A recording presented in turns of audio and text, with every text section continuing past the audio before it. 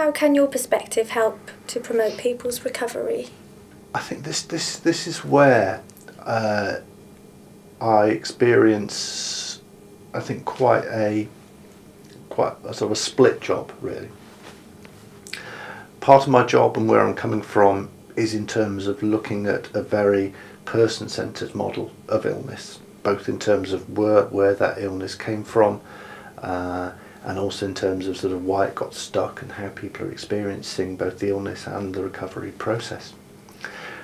But the other side of me, obviously, is a more sort of traditional medical role, which says that I have a list of, or clusters of symptoms which have a very strong association with actual psychiatric illnesses. So whilst I may understand where your depression has come from, or where someone's voices have come from, if I feel that you fulfill a diagnostic category and there is evidence based behind treatment for that, then I'm going to say, you know, this is a person who needs antidepressants for their depression, this is a person who needs antipsychotics for their psychosis. Again, with the medication we use, we've got a rudimentary understanding of how medication works. I think that we still don't have medication which acts in a 100% predictable way or in a 100% reliable way, but it does if we use it selectively, and if we use it sensitively, and if we use it in collaboration with the person we're prescribing it for, it can help to sort of start to ease people out of those really bad situations, put them back into a position where they can more fully get involved in their recovery process. You said about with collaboration with the person you're prescribing to. Does that always mean prescription with drugs, or what about talking therapies and the holistic view, the person-centred model? Yes. And how do you marry those two together? I think that you need to consider a package of care, and you need to consider choices. And I think that the what we talk about now is talk about informed choices. So if I see someone with very vague, perhaps transient symptoms of psychosis, maybe some voices, maybe some paranoid delusions, I can say to them, well, actually I do have some medication which has helped a lot of people like you. What is also useful is if we look at, addressing some of your anxiety symptoms with some psychological interventions, maybe even look at tackling some of the psychotic symptoms with some psychological interventions. You know, I need to talk to you about your drug and alcohol use, and it would be a good opportunity to come out and meet with your family and just sort of talk about how everybody communicates and how people can start to make things better than rather than make things worse. So really at crisis point you'd be mainly going for the medication side of things, is that correct? And then when the person is more stronger and in a better place, shall we say, to go along the lines of the more holistic road to recovery? I think that as my impression is that when people are in crisis, treatment is slightly less person-centred. That when you've got someone in crisis, when you've got someone at high risk, when you've got someone who's experiencing a lot of distressing symptoms, you tend to be a little bit more sort of protocol driven, and you tend to deal with the most important things first. I think the challenge is to know when you start offering the variety and the choice.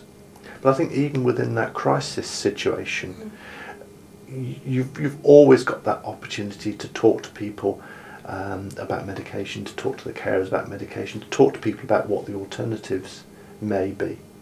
Yeah, maybe the young person who's experiencing psychotic experiences, maybe they just need to smoke a little less cannabis and have some anxiety management, social confidence work done. Right. And in some cases that's just as effective as the prescription of antipsychotics. I know that in America, doctors are being very criticised for reaching for their prescription pad as soon as somebody walks through the door with any sort of psychological Yeah, from a service problem. user perspective, you know, that would say, oh yeah, you know, you're just putting a sticking plaster onto Yes. the situation. And what would your response be to that? Medication is important. In terms of thinking about the medication treatment of schizophrenia, it will result in a reduction in symptoms of psychosis in around about 70% of people. So 70% of people will get some symptomatic relief over the course of the first few weeks, and with most of them that's a lasting effect. And if people with schizophrenia choose to stay on medication, then their relapse rate is a fifth of what it would be if they weren't on medication. From your view as a psychiatrist, what would you see the role of a general practitioner to be? Around about 80% of all psychological problems remain in general practice. It is a minority which do get referred on to secondary services. A lot of psychological treatments are being delivered in primary care, right from just sort of basic counselling, right up to you know, some of the more technical cognitive behavioural techniques. So a lot of people, their contact will just be with primary care. I think that even when people do make that transition and start to see someone in secondary care, start to see a psychiatrist or a psychologist or a community psychiatric nurse, I think it's very, very important to maintain those contacts with primary care. I think it keeps up that expectation that people will go back to their general practitioner. It also doesn't set up those false expectations that as a psychiatrist or as a community psychiatric nurse you will be dealing with everything, really. People with longer-term mental health problems, people with learning disabilities, do get a fairly raw deal from primary care, and that's been shown by a couple of national surveys.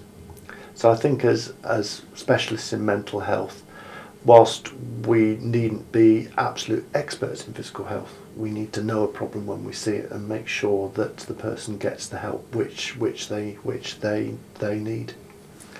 The other issue is that we do have a lot of new medications for mental health problems. The problem is that all of them are associated with physical side effects, and there isn't a perfect drug. And collaborative work along with general practitioners in terms of monitoring the longer term effects of medication, or in terms of just simple interventions to offset some of those side effects, I think are very, very important. Would you say that medication in every instance of crisis would be the way to go? No, most certainly not. I think that the temptation there really is to medicalise what may be just a normal phase in someone's life, Right. or an abnormal phase in someone's life, but not something which actually needs medication. A lot of people do respond very well to placebo in mental health, and sometimes it is just the whole process of going and seeing somebody listening to you, and if they give you a sugar pill, then 30% of people will actually show a response to that. So I think it is a lot more complicated. But I think that, as I say, there is that temptation if we prescribe medication to both try and fool the person and also to fool ourselves that this can be solved with a tablet. Right. When, as I said before, I think medication only ever really gets people in the right place to make those changes. It's like if I gave someone antibiotics for a chest infection and they kept on running about in the rain, well, that's not going to make much difference. So it's the same with sort of stress and antidepressants. You know, you've got to make some changes so that the medication has the best chance to work. Right. Okay. Dr. Fulmer, thank you very much indeed. Thank you very much. Okay.